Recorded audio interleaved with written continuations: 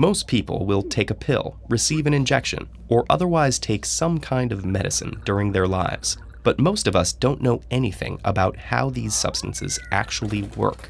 How can various compounds impact the way we physically feel, think, and even behave?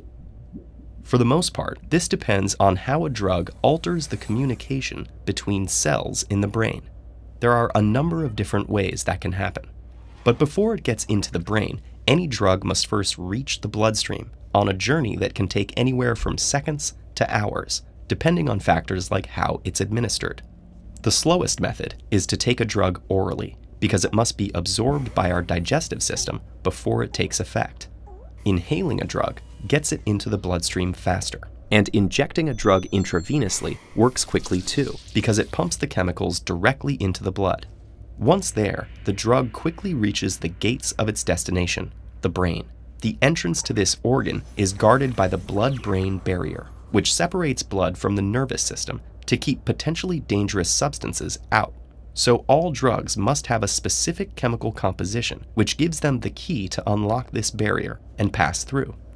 Once inside, drugs start to interfere with the brain's normal functioning by targeting its web of neurons and synapses. Neurons are brain cells that have a nucleus, dendrites, and an axon. Synapses are structures placed along the dendrites or the axon, which allow the exchange of electrochemical signals between neurons. Those signals take the form of chemicals called neurotransmitters. Each neurotransmitter plays different roles in regulating our behaviors, emotions, and cognition, but they all work in one of two ways. They can either inhibit the receiving neuron, limiting its activity, or excite it, creating a new electrochemical signal that spreads throughout the network. Any leftover neurotransmitter usually gets degraded or reabsorbed into the transmitting neuron.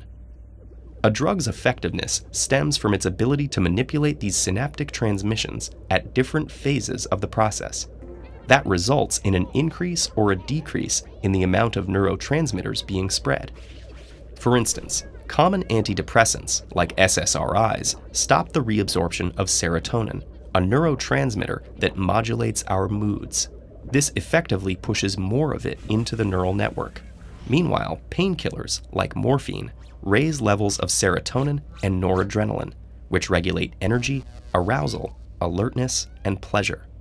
Those same neurotransmitters also affect endorphin receptors, reducing pain perception. And tranquilizers work by increasing the production of GABA to inhibit neural activity, putting the person in a relaxed or sedated state. What about illegal or illicit drugs? These have powerful impacts on the brain that we're still trying to understand.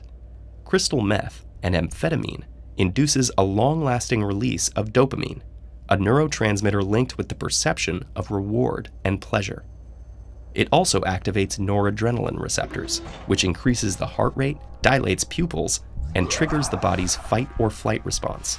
Cocaine blocks the reuptake of dopamine and serotonin, pushing more into the network where they boost energy, create feelings of euphoria, and suppress appetites.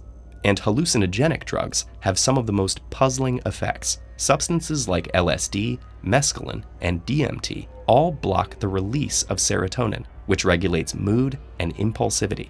They also have an impact on the neural circuits involved in perception, learning, and behavioral regulation, which may explain why these drugs have such powerful impacts. Even if some of these effects sound exciting, there are reasons why some of these drugs are highly controlled and often illegal. Drugs have the power to alter the brain's chemistry, and repeated use can permanently rewire the neural networks that support our ability to think, make decisions, learn, and remember things.